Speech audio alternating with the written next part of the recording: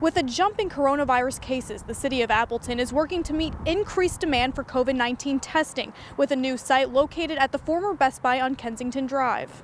I've heard it's difficult right now. Some people can't get a test 2 weeks out, or they're not getting test results back. I did quite a bit of research into the supply that we have here in the city of Appleton, and with the amount of demand, we just didn't have enough supply to meet it, so we decided to bring another testing asset to the city of Appleton. The Wisconsin National Guard will test anyone over the age of 1. As case numbers continue to rise, Cassidy Walsh says they hope this testing site will help fill the gap between supply and demand. Back when we felt that we could close our former testing site, cases were decreasing, and the demand for testing really wasn't there, so the places that were available for testing in Appleton could handle that. But now that cases are increasing, testing demand is increasing, and our places that we're testing are getting overwhelmed with the amount of tests that they're asking for. The testing site is open every Tuesday from 9 a.m. to 5 p.m. through December 14th. Appointments can be made online and walk-ins are welcome.